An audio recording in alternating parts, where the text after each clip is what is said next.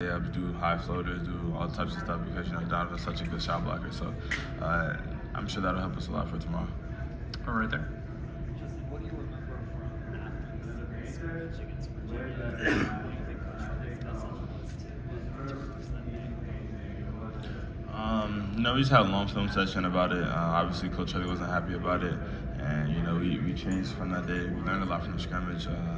They played a different type of game. Their offense was unique. And we just grew as leaders.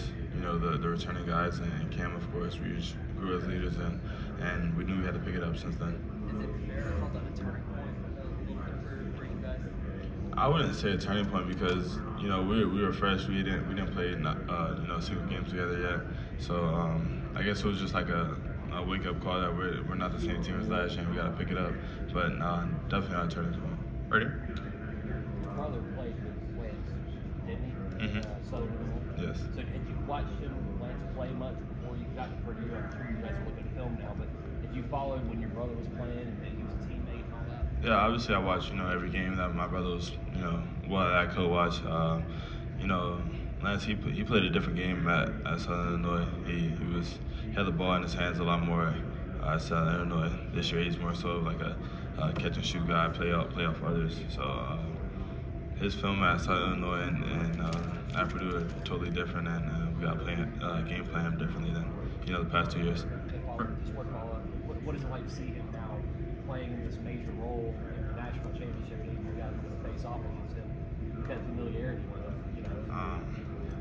It's not much. I'm not really friends with him or anything. It's just another opponent, honestly. Ready? Hey, Tristan, I wanted to ask you about Cam, sort of a two-parter. Number one, just the flow of your offense, given how much opponents are sort of keyed onto the shot. When he's able to operate as a screener, how valuable is that for you guys? And then sort of secondly, not to call him a glue guy, but just his ability to get offensive rebounds, do things across the board, how valuable is that as well? Yeah, obviously nobody wants to leave Cam open because, he's pretty much going to make it more times than not. So if he's screening for, our bigs, the guard's not going to help. And, he's a great screen setter. So it helps us a lot get open looks inside the paint or, if he's coming off a stagger or something.